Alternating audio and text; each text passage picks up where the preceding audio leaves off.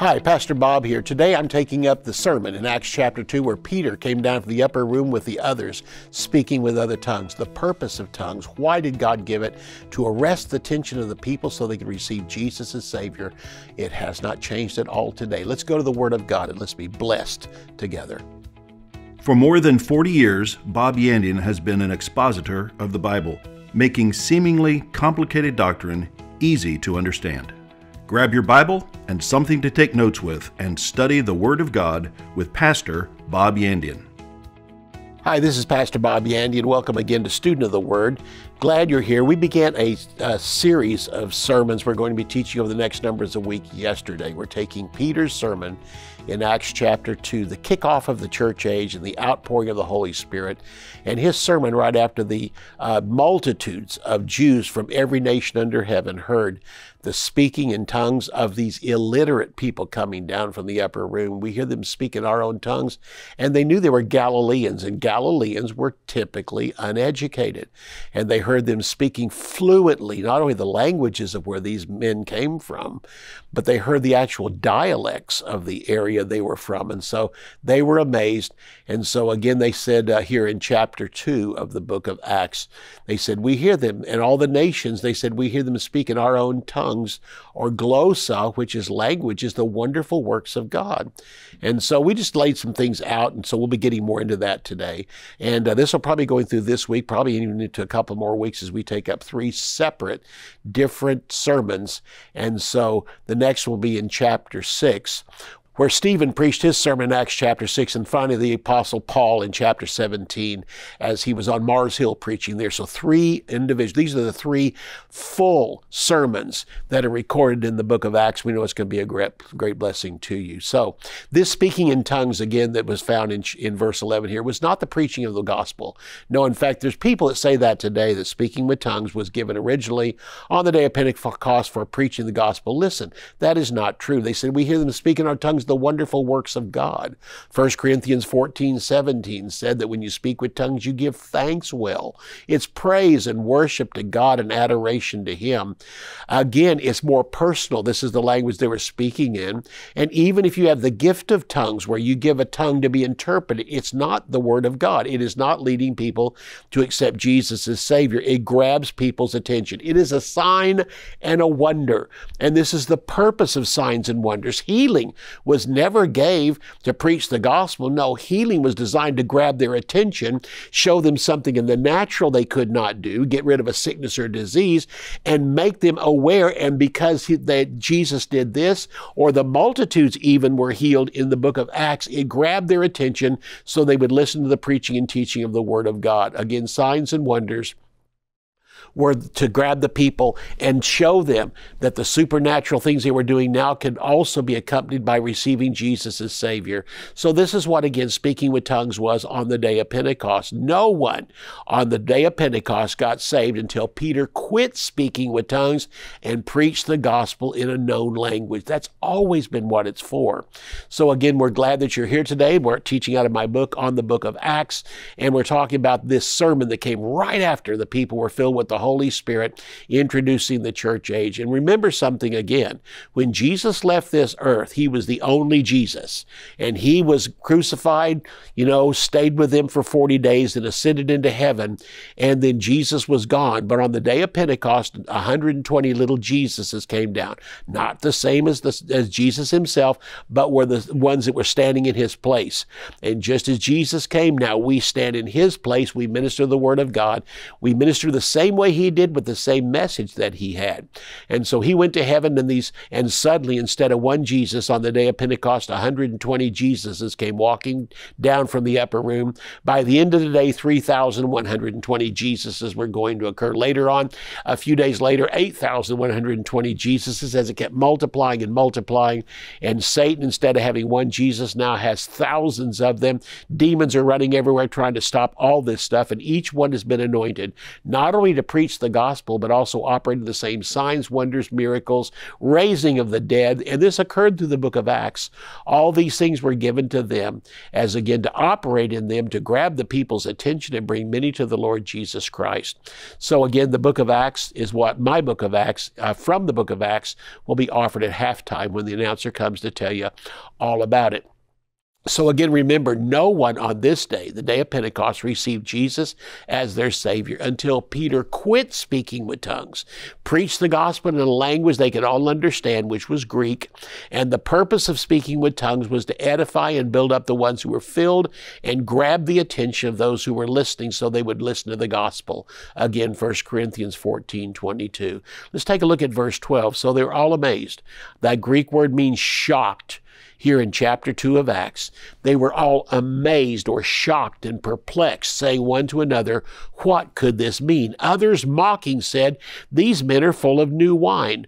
I like that word for wine there in that particular verse of Scripture. It's the word glucose. And glucose is where we get the word glucose, which is for sugar, sweetness.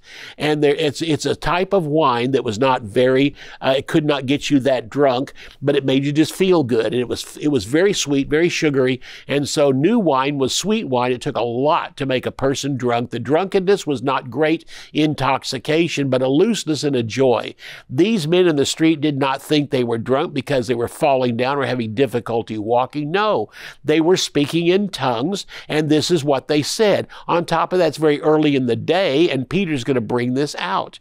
In verse 14, Peter, standing up with the 11, raised his voice and said to them, "You men of Judah," those are visitors, "and all who dwell in Jerusalem," their hometown people, "let this be known to you and take heed to my words." The preaching of the gospel began after Peter quit speaking with tongues and now preaches in the language of the people I can understand.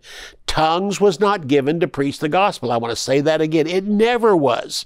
It never was used in Acts. It never was used in any other time to preach the gospel. Again, tongues was not given to preach the gospel, but to grab the attention of the unbeliever, magnify God, edify the one praying or speaking with tongues. After getting the people's attention, Peter now preaches the gospel to them. And he says in verse 15, "These are not drunk as you suppose, seeing it's only the third hour of the day." That's 9 o'clock in the morning. Not too many people, unless you're totally alcoholics, are drunk by 9 o'clock in the morning. Peter tells them the men and women are not drunk as they think of drunkenness. Their speaking with tongues was taken by the religious men, and a case was made for indignation against the work of the Holy Spirit. To say these people were drunk would put a mockery and a derision against the credibility of the people who were obviously under the control of something supernatural. So Peter reminds them that this is only 9 o'clock in the morning and be more difficult for a large group to be drunk at this early hour.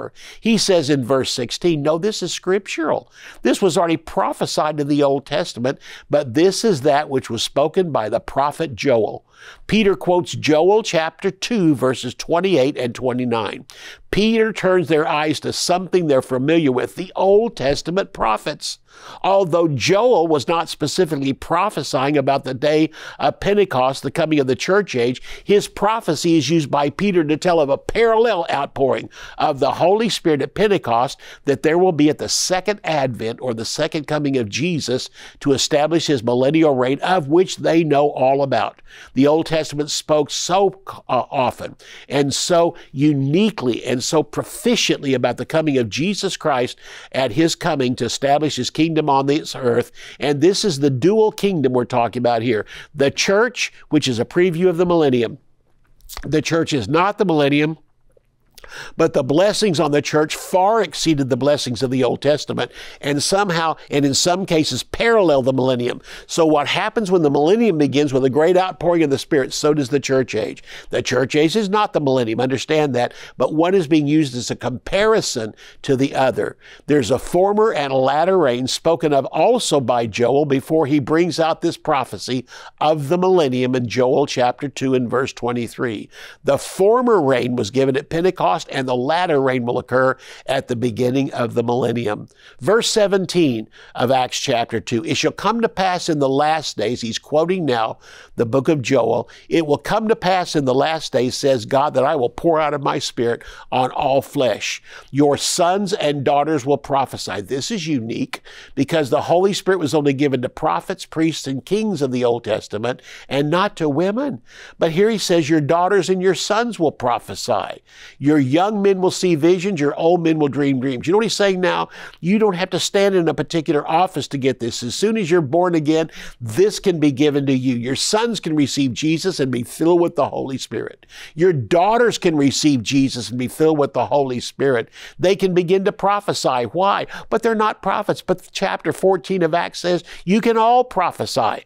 At one time or another, anybody can prophesy. You just trust God and begin to give what the Holy Spirit gives to you, but that still doesn't mean you stand in the office of a prophet, because simple prophecy is for edification, exhortation, and comfort, and the Holy Spirit can give you something to give to somebody else, and you might think that was a nice thought. No, it came from the Holy Spirit. You know it did. You weren't thinking about that. In essence, that is a form of prophecy. And your old men shall dream dreams, your young men shall see visions. Wow, this is something.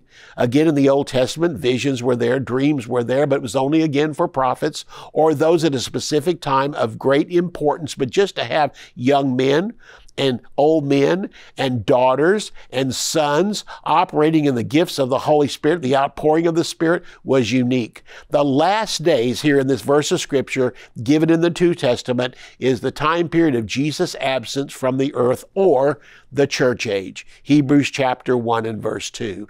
The last days began at Pentecost and will continue until the rapture of the church and for the duration of the tribulation.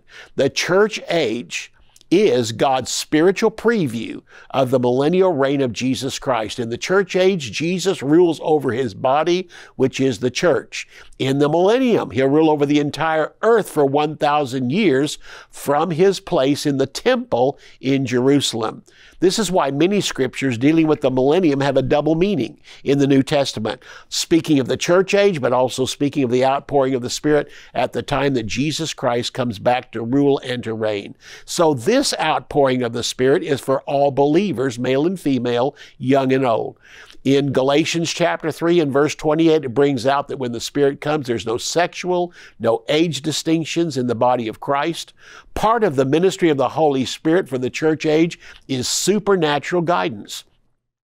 No more is the Spirit's guidance confined only to the inward voice, or now dreams and visions as they were in the Old Testament. Now it's for everyone who trusts in the Lord, receives Him as Savior, old or young, male or female. In the Old Testament, this type of guidance was given to those who held high spiritual offices. Now it's available to all who are saved and then become filled with the Holy Spirit.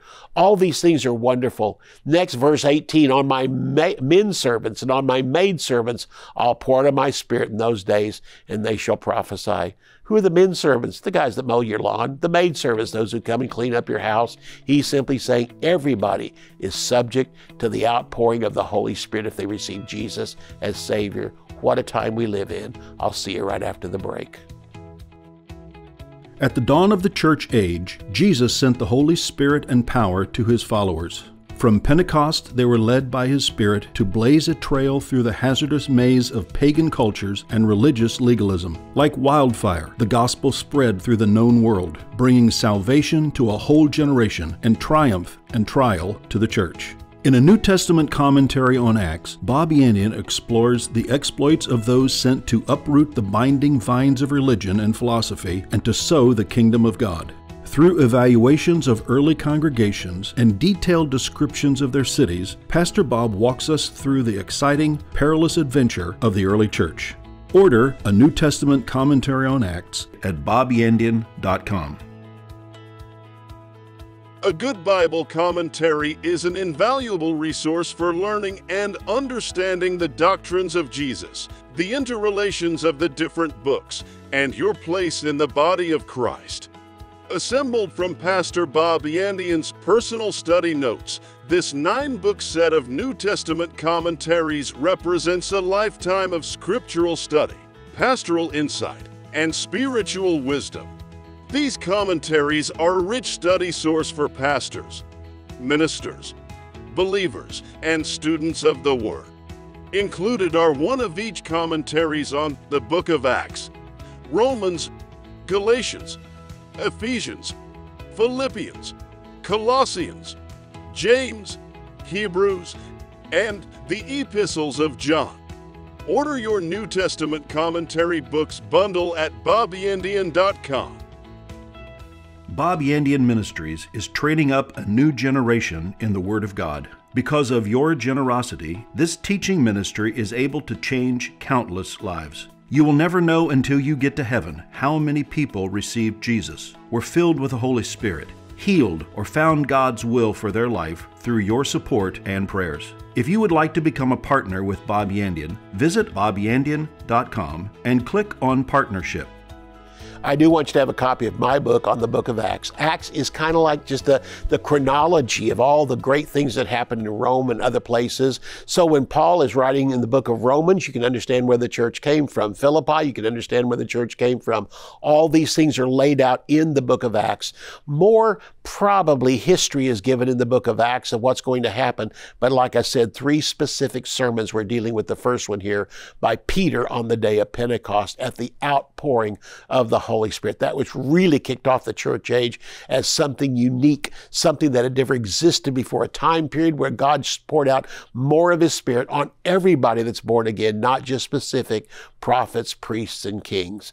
We left off, let's take a look at verse 18 here in Acts chapter 2, speaking about the outpouring of the Holy Spirit on my men servants and on my maid servants. I will pour out of my Spirit in those days, and they shall prophesy. What he's saying here is not only is for men and women, not only is for young and old, but here he's simply saying, and this is for classes of people, it's for the low class, the upper class, middle class. God doesn't see any difference between us. God doesn't care when you come to church if you sit beside the president of a bank and on the other side you have a guy that has a trash collecting business. He doesn't see that. We do. We classify people that way. We see one is important, not important. And James really got upset with his ushers in the book of James when he says you seat the rich people up front and you put the poor people in the back. Now, why are you doing that? He says, don't make any distinction. God loves them all. And so he says again on my men servants, that's the guys that mow your lawn. The maid servants, that's the women that come and clean up your house. I'll pour out of my Spirit in those days and they shall prophesy. Oh, the Jews were probably so upset by this because they put classes of people, and here the Holy Spirit isn't classifying people at all. They're simply a person who's received Jesus as Lord and Savior, a part of the body of Christ, and a part of the church of the Lord Jesus Christ. So again, servants and handmaids speak of sexual and social distinctions. We have it, God doesn't. The Holy Spirit not only cares for men and women, but makes no distinction at all of rich or poor, upper or lower class. Prophecy does not mean that everyone will operate as a prophet, but it does mean at certain times all will receive spiritual revelations and be able to utter words of edification and prophecy to other believers. This is found in 1 Corinthians 14. Philip had 4 daughters. The Bible didn't say they were prophetesses. It didn't say they were prophets. It just said they did prophesy. In Acts chapter 21 and verse 9, and were instrumental in guiding Paul in the right direction, although he didn't listen to them. They stood there, and then later on words even came from Agabus, a known prophet. But again, they were just 4 daughters that prophesy, and here we have this recorded here in this verse of Scripture. Now, the 4 daughters that prophesied were in Acts 21 and verse 9, but here in Acts 2, it simply says this is a gift that people can operate in by, again, prophecy because they're filled with the Holy Spirit. And again, in the church service, it says in 1 Corinthians 14:31, all may prophesy. So again, it's not just for the prophet, but the simple gift of prophecy is for everybody, but unique prophecy, guiding, leading, and directing people into exactly the will of God, is for the prophet himself. Acts 19, I'll show wonders in heaven above and signs in the earth beneath, blood, fire, vapor of smoke. And again, here we are comparing the day of the Holy Spirit's outpouring to a time period to come when Jesus will come and rule and reign over the entire earth, which is the millennial reign. During the church age, God will begin to show signs and wonders in the earth called birth pangs. These are individual things like earthquakes, hurricanes, things like that, that are leading us into the time of the coming of the Lord Jesus Christ. And all these things we see happening around us. I mean, more and more about earthquakes, more and more about tsunamis in the earth. This is not a time to get upset and go, oh my goodness, what's going on around us? This is like a mother who can feel the child again, and every birth pang indicates it's closer to the coming of the birth of that child. We ought to rejoice as a mother does. Oh, one more birth pang closer. Everything that happens in this earth with increasing intensity getting close together. Earthquakes, hurricanes, volcanic eruptions, wars, these are all indicators the birth is about to come, and the birth is the millennial reign of Jesus Christ. We're not closer to the tribulation as far as I say. Yes, we are, but that's not what I'm looking for. Even the tribulation is a great birth pang indicating the coming of Jesus Christ to rule the earth. The birth pangs do not stop at the rapture of the church, but continue to increase intensity during the tribulation. The blood, fire, vapor, of smoke is the final birth pangs, the battle of Armageddon. Shortly after this battle, Jesus will take his throne in Jerusalem, in the temple in Jerusalem, and then he's going to reign for 1,000 years. Verse 20 here in Acts 2, the sun shall be turned to darkness and the moon into blood before the coming of the great and notable day of the Lord. In Joel 2, these events will occur afterwards, Joel 2:28.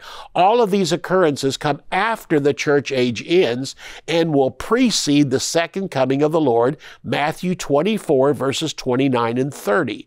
And he's going to come back and rule and reign over the earth.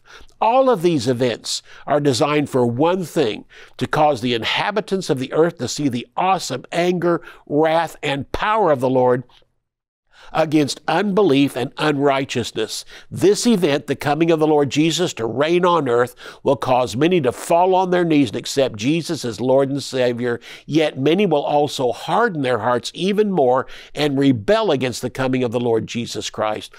I'm so glad I've accepted Jesus, aren't you? We'll never see those days because the rapture is going to take us up to heaven, and then the outpouring of God's wrath is going to come on the earth. At the same time, the outpouring of Satan's wrath is going to take place on the earth. And much like when Pharaoh withstood God, Pharaoh withstood him, God withstood him, then Pharaoh withstood him, then God withstood him. And finally, in the end, Pharaoh did all he could, and his men around him, his magicians, did all they could, and they couldn't do anything more. And God just kept increasing and increasing and increasing until Pharaoh and his armies were destroyed in the Red Sea. I'm simply here to tell you another Red Sea event's going to come called the Battle of Armageddon, of which Satan stands up against God, God stands up against Satan, Satan stands even harder against God, God even comes harder against Satan, and finally Satan does all he can, and God just keeps on doing more and more till great destruction comes to the kingdom of Satan. Satan will be thrown off the earth, unbelievers will be thrown off the earth, the false prophet will be cast off the earth, and all of Satan's power, all of Satan's people, the sinners all, again, demons and Antichrist will all be thrown off the earth into hell for 1,000 years. And at the end of the millennial reign of Jesus Christ, Satan will be released one more time to prove to the world he will not change. He still tries to overthrow God, and this time he, his cohorts, and all unbelievers will stand before the great white throne judgment and sentenced from there to the lake of fire forever and forever. I'm on the winning side. You're on the winning side. And again, verse 21 says, and it will come to pass that whoever calls on the name of the Lord shall be saved. We're still living in a time when people can call on the name of the Lord, and that's why we have been left here, to spread the gospel of Jesus Christ. So Peter uses this verse from Joel 2 to begin his salvation sermon from the day of wrath coming on the earth. These Jews who are listening to this sermon will not face that day, but they will face the great white throne judgment of the Lord Jesus if they do not accept Jesus as their Savior during their earthly life. So Peter's Pentecost sermon begins in verse 22. And Peter, now speaking to those that were out there, after hearing all of this speaking with tongues and hearing it in their own dialects, are shocked, and they're now open to hear what Peter has to say. There were 3,000 saved that day on the day of Pentecost. But there were many, many more who heard the same message and did not repent, did not give their life to the Lord. But all these signs, wonders, and miracles were used to produce, and speaking with tongues, they produce an openness in all of them, and yet some still rejected and 3,000 accepted. Verse 22, men of Israel, hear these words. Jesus of Nazareth, a man approved by God among you by miracles, wonders, and signs, which God did through him in the midst of you, as you yourselves know. So Peter begins his sermon to the Jews first. This is Isaiah 28, verse 11, to the Jew first. Acts chapter 1 and verse 8. Romans chapter 1 and 16 tells us he went to the Jew first, and he makes a double emphasis that Jesus, though Jesus was 100% God and also 100% man, it was the humanity of Jesus which brought redemption to all mankind. He said in that verse of Scripture again, he said that he came a man approved by God among you. So Jesus came as a human being and died for us, brought redemption to all mankind, Jew and Gentile. As deity, Jesus did not have to be approved among men, but as humanity, he did. Besides Jesus' teaching, signs, and wonders were God's stamp of approval on the humanity of Jesus. Acts chapter 10, verse 36 through 38, and Hebrews chapter 2 and verses 3 and 4 tell us that all of these signs and wonders was to put that stamp of approval by God on his humanity, that this was truly the Messiah. It was also on the disciples' ministry after the day of Pentecost. The same approval given to Jesus and the same stamp of approval given to Jesus was now on the disciples' ministry to start the Great Commission. Mark chapter 16, verses 17 and 18 tell us that signs and wonders are part of the Great Commission. Not only do we go into all the world and preach the gospel, we lay hands on the sick, we cast out devils, and Peter tells these men of the signs and wonders Jesus did, but also reminds them that they know this already. It's inside of them. They know good and well this is the same stamp of approval that was on Jesus. Verse 23, him, Jesus, being delivered by the determinate purpose and foreknowledge of God, you have taken and by lawless hands have crucified and put to death. You actually used the law of man, but you twisted it and perverted it to put an innocent man to death on the cross. But God knew this was coming, planned on it coming,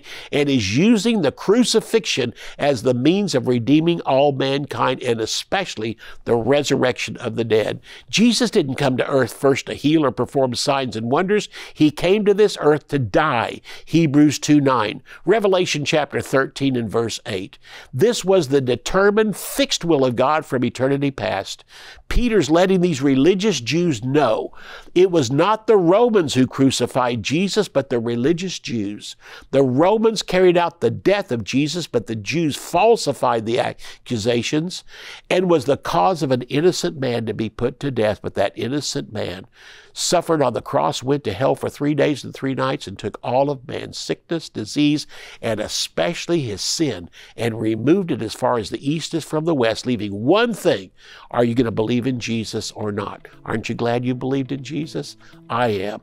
I'm so glad I have. Now is a great time to tell somebody else about Jesus Christ. We'll see you tomorrow. You can order resources, become a partner, or browse free articles and podcasts by visiting our website at bobyandian.com. You can also join our mailing list and receive weekly devotions and the latest ministry updates. If you would like to contact Bob Yandian Ministries, visit bobyandian.com and click on Contact. To contact us by mail, use the address on your screen. Thank you for watching today's broadcast. We'll see you next time on Student of the Word with Bob Yandian.